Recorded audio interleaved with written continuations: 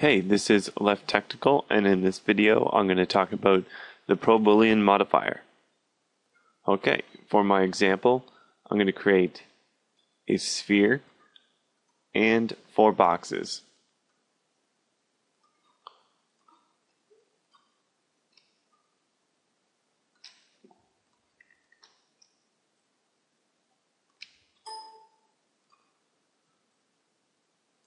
Basically, I'm going to use these boxes to subtract from the sphere.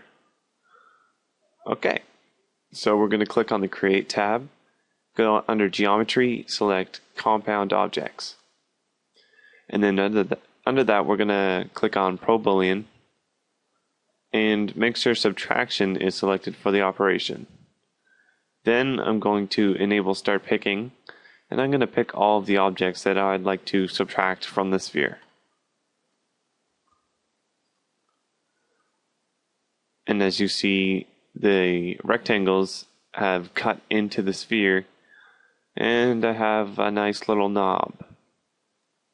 Okay, so I'm going to deselect Start Picking and go to the Modifiers tab, and you'll see that Pro-Boolean is listed as a modifier, and you can do different Boolean operations upon the current ones.